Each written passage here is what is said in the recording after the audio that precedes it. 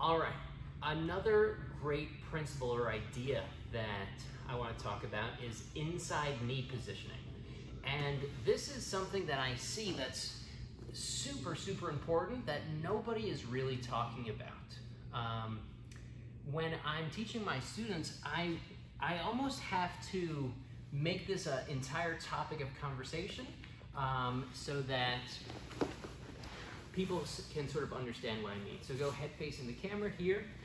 When I'm talking about inside knee positioning, there's so many ways that this helps us, okay? If I'm in the half guard, for example, my knee being inside his hip here, this is inside knee positioning, okay? And there's so many instances where this is the case, okay? If I'm in a headquarters situation, I'm getting my knee down to the floor in this inside knee positioning. If I have another dominant passing position where I'm here, this inside knee positioning is extremely important. This pins that bottom leg to the floor, okay? If I'm in a leg drag, for example, the inside knee positioning is key in helping me solidify this leg drag. If I'm in a leg weave, for example, I just have inside knee position with the other leg, okay? If I'm in a knee cut, for example, I'm gonna have my knee on the ground right here by his hip, and I use this to help me slide through. But not only in all those great passing positions, in the major positions, like side control, for example, I put my knee inside his hip here in side control. Okay, it's still the same inside knee positioning. If I have mount, all I have is double inside knee positioning.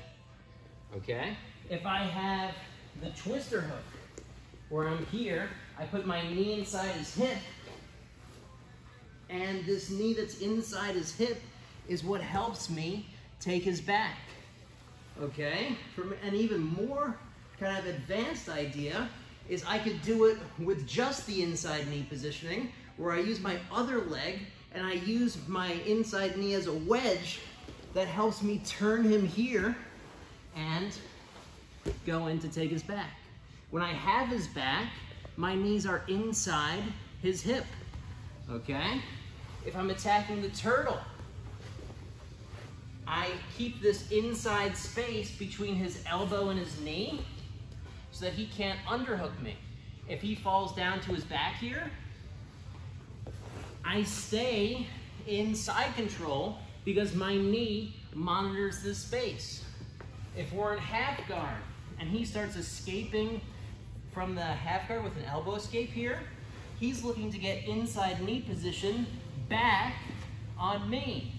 If we're in side control, okay, and I have this inside knee positioning, he wants to get his knee inside my hip and get his own inside knee positioning back, okay? This all sort of happened when I saw a couple of my students trying to pass the half guard, and they're always taught, yes, crossface and underhook are good, but then they seem to get their leg out and they seem to go here, but they left all this space. There was no idea of inside knee positioning. So the person would always recover and then start to go on the offense, okay? So inside knee positioning is something that you see in so many different positions in jiu-jitsu, and it's important to always take inside knee positioning when it's there. Thank you guys so much. Make sure to like, comment, and subscribe.